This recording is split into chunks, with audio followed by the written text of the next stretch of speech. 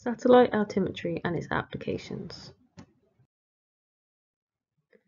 The satellite altimetry era began in the late 1970s. The mid-1990s saw the launch of the European Space Agency's ENVISat. This satellite was launched with the intention of monitoring climate. Data collected by ENVISat contributed massively to the field of Earth sciences. Cryosat-2 is another ESA satellite, this one being specifically dedicated to polar observation. And JASON-3 is a collaborative project which produces highly precise altimeter measurements. So how do radar altimeters measure height?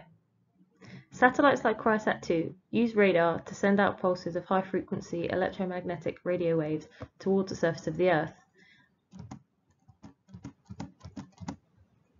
The time it takes for these to be returned can be converted into a height or distance called the range. This is equal to speed multiplied by time divided by 2, given its two-way travel time. The radio waves hit the surface in a circular shape called a footprint. In a flat homogeneous area like the open ocean, these are then returned as a waveform in the order they hit the ground, i.e. the leading edge first. When a footprint hits a heterogeneous surface, for example, a rough ocean or coastal area, the leading edge of the footprint hits the surface in accordance with the height of the surface. For example, over rough oceans, some of the signal would return from the peaks and some from the troughs of ocean waves. Given this, the return signal would look different to that of a homogeneous ocean surface. What can we learn about the surface below from the return signal? As previously explained, the leading edge of an echo is the point of first contact with the surface below.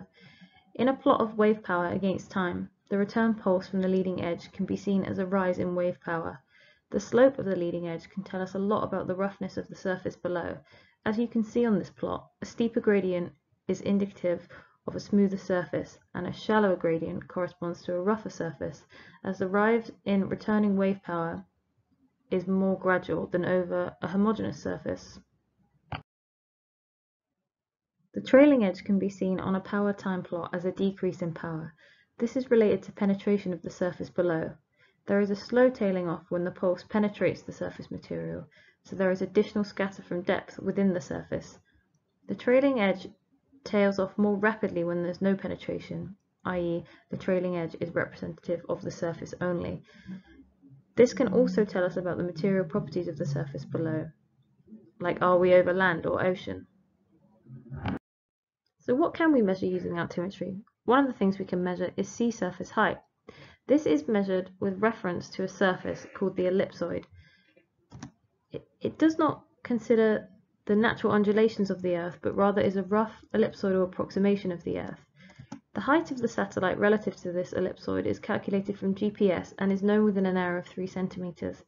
Given this, the distance from the satellite to the ellipsoid minus the distance from the satellite to the ocean is equal to the sea surface height.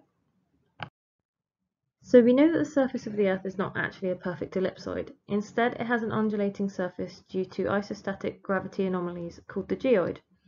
If the sea surface was not subjected to any forces, the geoid would be well approximated by the mean sea surface height. But in reality, the top layer of the ocean is subjected to several forces, including a horizontal pressure gradient force, the Coriolis acceleration, and friction from the surface wind. The sum of these forces results in an ocean topography, eta. This refers to the distance from the geoid to the sea surface. Eta can be derived from the distance to the satellite to the geoid, minus the distance from the satellite to the ocean surface. Sea ice thickness can also be measured using radar altimetry to get an ice freeboard measurement. Our reference level, or sea surface height, is measured from leads, which are essentially large fractures in the sea ice which expose the open water. The difference between the sea surface height and the ice surface height gives us an ice freeboard measurement. But we need to consider the snow freeboard, so corrections may need to be applied depending on the amount of radar penetration through the snow. If we assume hydrostatic equilibrium, the sea ice thickness can be measured using estimates of ice and water density.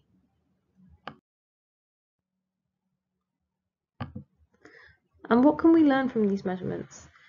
Altimetry allows for quick, remote data collection of variables such as sea surface height, dynamic topography, and many more.